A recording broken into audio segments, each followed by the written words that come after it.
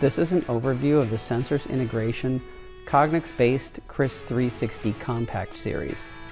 Here's the Cris 360 system with the hood off. The yellow arrows pointing out camera 1, camera 2, camera 3, and camera 4.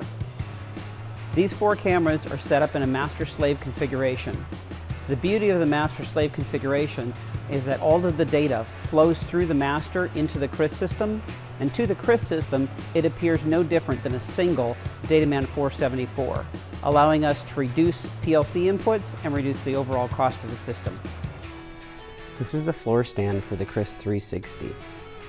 On the stand you can see we have 4 cameras and 4 lights to clearly illuminate 360 degrees of a round object that we're trying to read. Also included on the floor stand are the trigger eye, refined eye, and reject confirmation eye. And this is the tapered nozzle reject, custom designed for round 360 products. Here's the main air reject panel. You can see that we've got a regulator coming in as well as a lockout tagout shutoff. Next to that we have a pressure transducer reading 94.5 psi. If the pressure drops below 75 psi, we lock out the system. Followed by that, we have a 2-liter air tank for surge. If you're shooting multiple products off, you need to handle the surge pressure. After that, we've got twin high-speed solenoids for the reject. Here's a short clip of the system running at 200 cups a minute. Here the system is running at 300 cups per minute.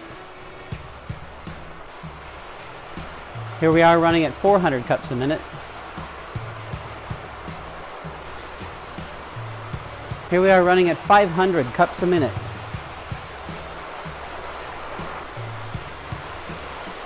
Here we are running along at 600 cups a minute.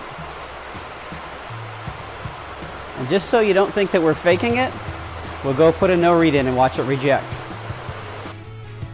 Here we've inserted a no-read cup into the stream. We'll fire it up at 600 cups a minute. You'll watch it come around and cleanly reject without disturbing the cup leading or lagging. Here it comes. Here we're going to place every other cup in a no-read. Watch it cleanly reject every other cup and not disturb the cups leading and lagging. 600 cups a minute. And here come the cups.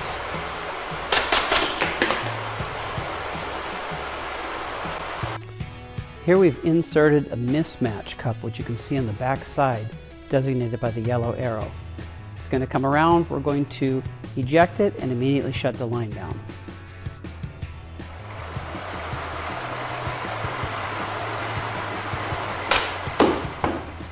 You notice the line stopped, it rejected the piece, and we're now locked out.